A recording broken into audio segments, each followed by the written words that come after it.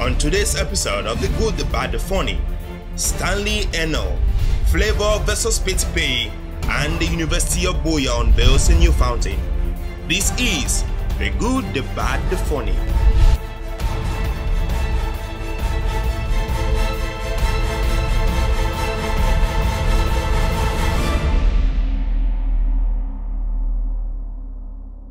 You're welcome to the first ever episode of your funniest show, The Good, the Bad, the Funny. We'll bring to you all the funniest news happening around you. Today we'll be talking about Stanley Eno's altercation with the brothers, the Cameroon.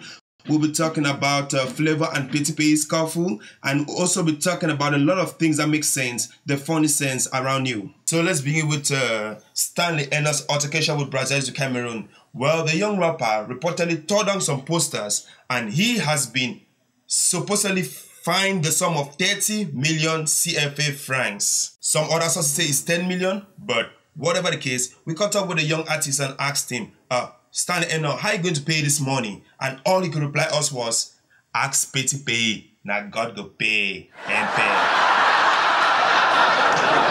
Moving on, there was a little scuffle between Petipay and Flavor at the last mega concert in December as to who closed the event. All I could say is, Flavor, you're in Cameroon, let Petipay do his stuff. And all I could say is, Petipay, hey, your picture wasn't on the poster, okay?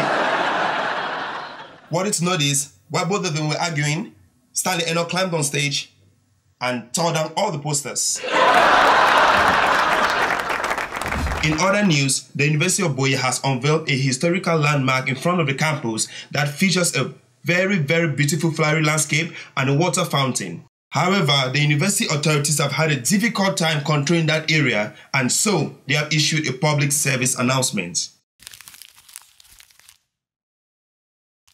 It reads, Dear inhabitants of the Boya vicinity, especially those around the University of Boya, what we inaugurated was a water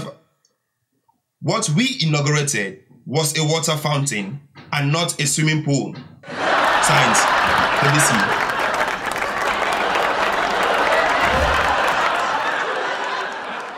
Studies have revealed that most women who manipulate phones during dates are either texting, tweeting, or Facebooking. But most males, most guys who use phones during dates are neither texting, tweeting, nor Facebooking. They're just checking out the price of the drinks with their mobile calculators. Damn, that's expensive. Hey, that's all we had for you on today's episode of The Good, the Bad, the Funny. Be sure to tune in next time with us, and whatever you do out there, keep it funny. And let's Hanselize.